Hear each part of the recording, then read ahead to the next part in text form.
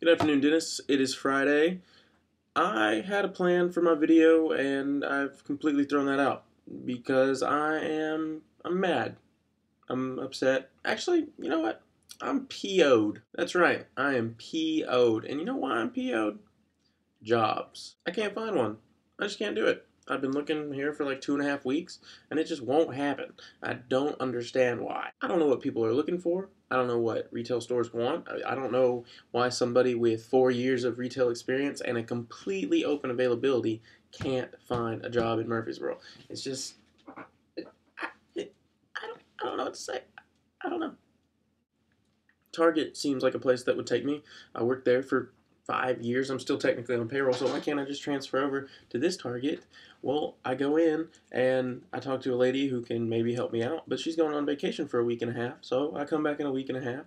And the day I go in, she's taking an off day, and then I go in today, and apparently she doesn't work on Fridays. So when does this HR lady work?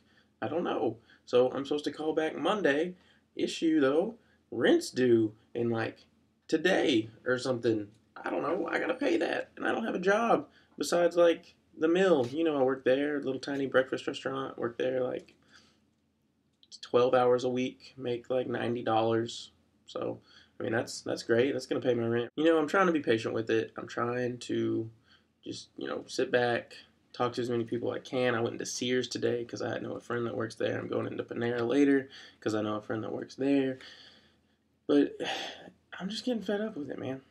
But anyway, I will stop ranting for a little bit and, try to answer the question that you posed in your last video. Now, for those of you who only watch my videos and not Dennis's videos, which is completely understandable, the question was, why do people still do things that they know are going to hurt them? Let's word that better. Why do people do things even though they know that it's going to hurt them in the long run?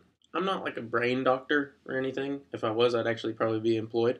But I think there's two different quadrants in the brain that really kind of control all that. There's a need quadrant, and then there's a want quadrant.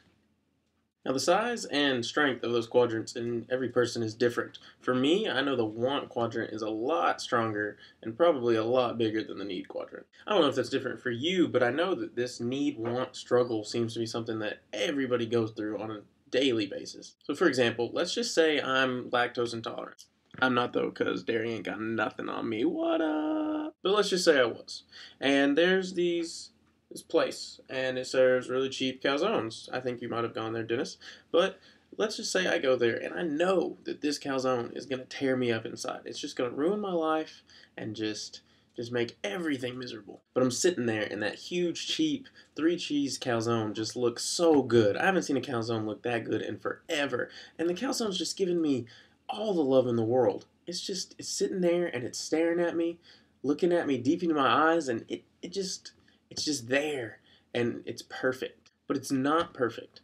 It's perfect in every way except for the fact that my inside is gonna be completely destroyed if I partake in this calzone. But I'm sitting there and all I want to do is just like hang out with the calzone, text the calzone some, try to maybe take the calzone out to a movie, just be close to the calzone. That's really all I want. I'm not sure if I'm talking about a calzone anymore, but the point's still there. There's the want, and there's the need, and you know what you should do, but there's that struggle that you go through all the time.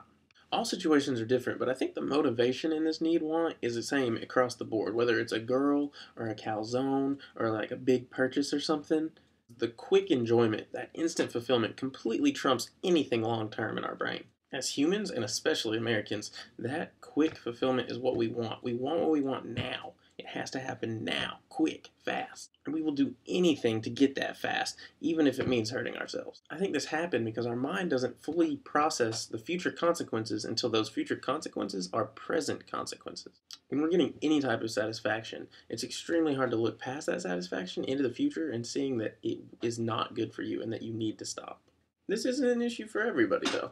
I struggle with the need want. I know a ton of people do, but like, look at monks. They're pretty happy, right? They don't need much or want much for that matter. Why can't we all be like monks? So I don't know if that helped anything or answered any kind of questions for you, but I could probably talk about this for a really long time, but my video can't be like 10 minutes long, so I guess I'm just going to stop now. But all this talk about calzones earlier made me extremely hungry. I'm going to go grab some lunch, hopefully get a job, and I'll see you on Monday. My video was over 5 minutes long. That's crazy.